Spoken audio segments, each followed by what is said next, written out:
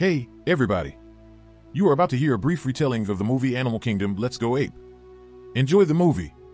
The simian apes assemble in their ancestral tree to celebrate the birth of the king of apes' two sons. Simian lords over hundreds of apes in an ancient tree somewhere in the savannah desert. Vladimir, the king's trusty counsel, informs him that there is a problem. Apparently, the queen gave birth to two boys rather than one. The first monkey prince seems little and frail, but the second monkey appears powerful and healthy.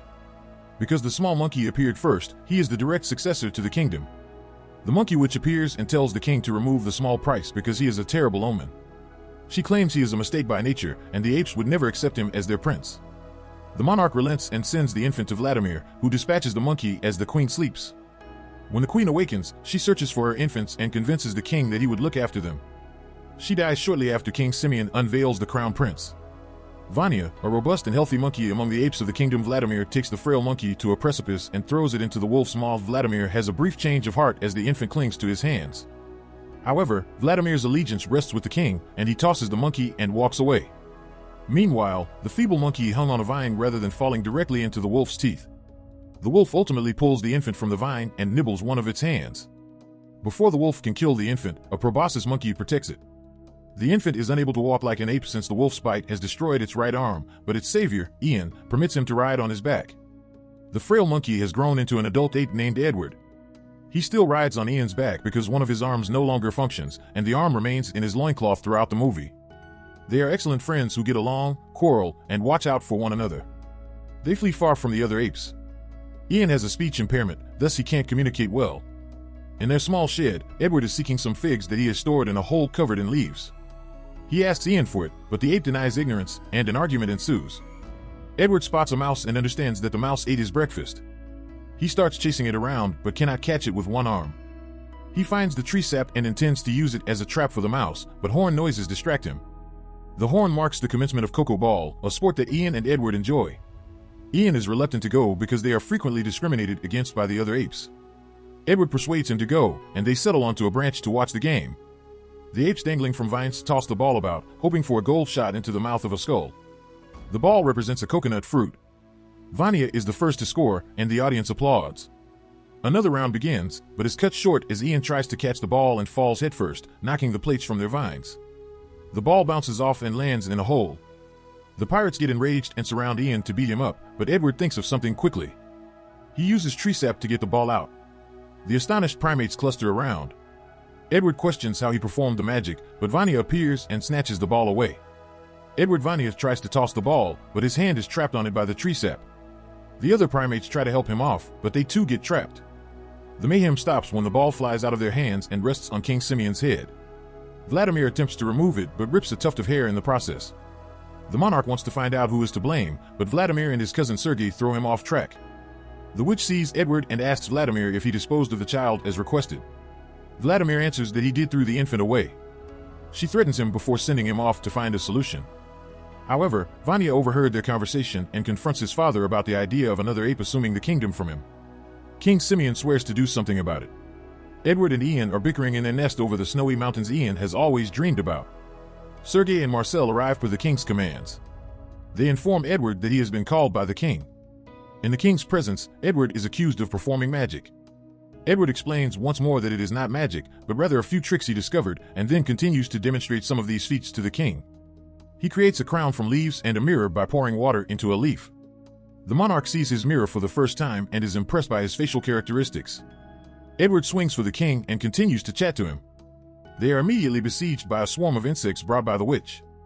King Simeon is flung from the swing, and Edward is accused of attempted murder by the witch. Vanya orders that he be thrown from the cliff, and Ian can only watch King. Simeon climbs up and wants to know who threw Edward off the cliff.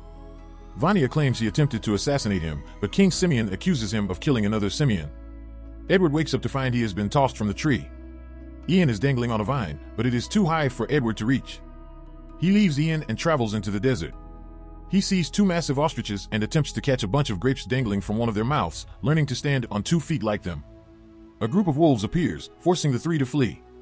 Edward initially rushes backwards, then sees how the ostriches run.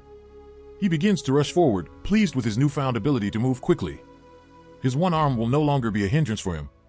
The other monkeys notice him jogging and cheer him on. The three runs into a field full of rhinoceros and past them until the rhinos spot the wolves approaching and flee. Now Edward is fleeing the rhinos and wolves. Edward approaches the end of the road, and the rhinos begin to roll like armadillos. When King Simeon realizes Edward is going to be crushed by those rhinoceros, he rushes in to save him. He fights off some of them but leaps in front of Edward when he realizes he is going to be crushed. The ruckus calms down, and King Simeon is gravely hurt from the struggle. Vanya approaches them with a vine to aid Simeon back up. King Simeon informs Edward that he is his father before his death.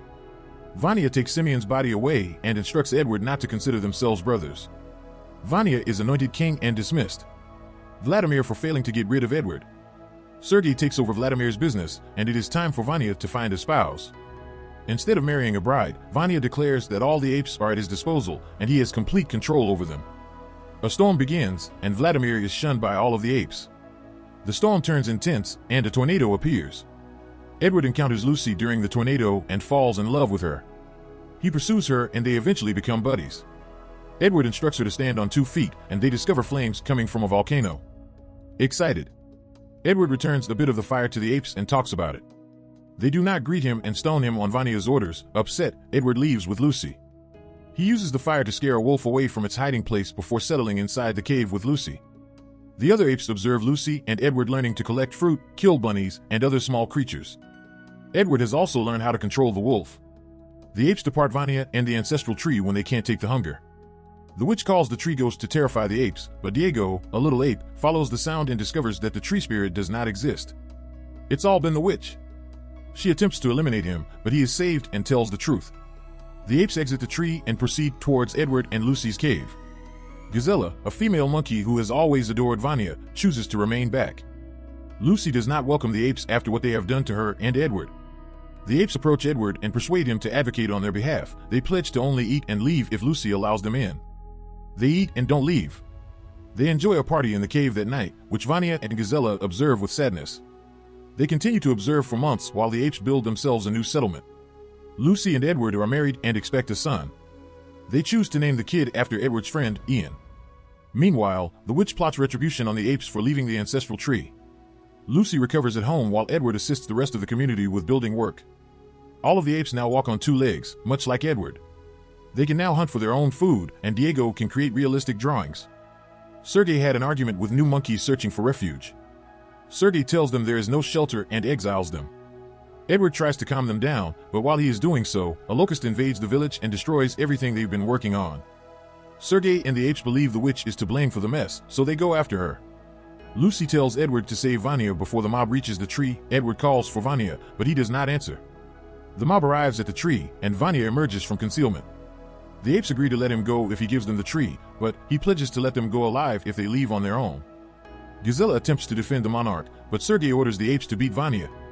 Vanya fights back, but he is overcome. Edward is likewise prohibited from interfering. Sergei instructs the apes to chop up the tree and set it on fire, and Edward saves Gazella before it explodes. However, he gets stuck behind a blazing limb. He screams out to Vanya, who responds and assists Edward. The two flee before the trees blow up, but the witch remains in the tree and dies with it. When they come around, the entire area is filled with smoke. The tree is completely burned, leaving nothing for the apes. Vanya and Edward settle their disputes and expose their bond to the apes. Sergei attempts to incite panic among the apes, but Edward, with Vanya's assistance, brings them to order. He assures them that there is hope for them and discusses the world beyond the White Mountains. The apes follow the birds to the White Mountains, where they find a world full of green plants, water, and massive mountains. The apes are happy, and Edward meets Ian again. Lucy grins while watching the two buddies dance.